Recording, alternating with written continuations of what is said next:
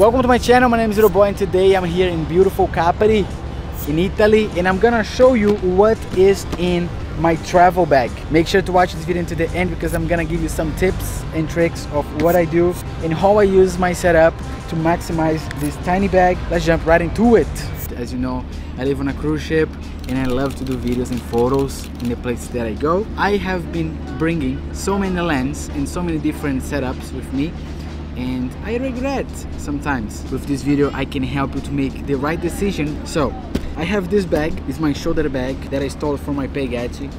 It's nice, it gets the job done. It has two sides here. On this side over here, it's just the papers, the ones that I use during the trip, during the excursions and stuff. I put here, I know where it is. On the other side, microfiber cloth. Can never have enough. In the front section I have this external power. It's amazing. I'm gonna link the description down below if you want to learn a little bit more about this, but it charges so much. I can literally charge probably like 3 or 4 times my iPhone. I have this little cord, USB, Lightning, but here you have different options as well. USB-C, Lightning, USB-A, everything. Some business cards with my Instagram, some stickers that I always like to give to people that I meet around the world so they can have a memory and connect just in case they need something. You know what I mean? Can never go wrong. I always recommend to keep some in your bag, in your wallet, everywhere you go. So that's a nice way to grow your network as well. So that's the inside part. And in the main compartment here, I keep one extra battery for my Sony A7 III. One of these things to clean my lens. Amazing. So you can just in your lens, in your sensor, if you need to switch lens. AirPods. This is very nice because I can just hook here. Perfect. Or on my bag. Amazing. And it's always nice if you're traveling, if you're on a bus or people are too annoying, you just another microfiber cloth, and then my iPhone.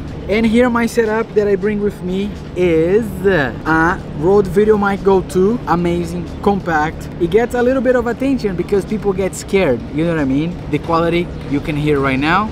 My volume on Sony A7 III is on level 7, and bada bing bada boom. Dead cat, awesome to cut the wind. Working on 18mm, amazing wide lens and f2.8.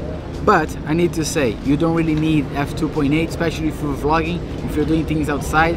F4, you will get the job done. Sony A7 III, like I said before, I don't like to bring ND filters. Sometimes I just crank my f-stop up, or I try to record as well in 120 frames per second. This helped me a lot. With a little tripod from Rode as well. Sometimes I use for my mic, sometimes I use for my camera, in this case over here. Very simple setup, very nice, very light, and if I need, I can just boom right here. As you can see, easy, very light. I can just put on my bag like this.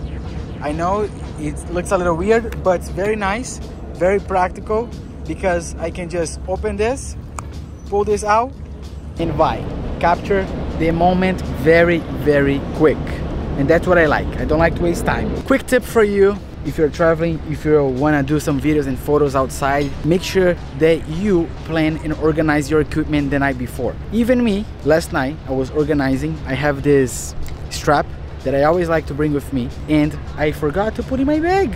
Use straps. I don't like for videos and gimbals, but when I go out, strap very, very handy. Sometimes when I like to take photos, I always bring 2 lenses, the 18 for landscape and stuff like this, or the 24, but I find out the 24 is hard to vlog.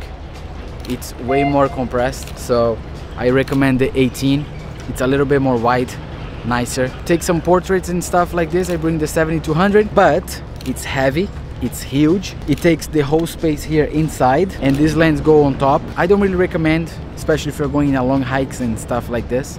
So I always like to keep things small and compact. So that's why I like the 18, or even the 50 is nice for some photos. Very light, very small, and doesn't take any space here in case you want to take some nice photos. I hope that this video was helpful for you. Let me know in the comment down below what you think about my setup. This is what I use probably for the past 5 years now. and that's how I do my content outside mainly. If you'd like to support me, make sure to subscribe to my channel. This way you're gonna be able to help me to achieve my dream come true. Thank you very much, and I'll see you in the next video.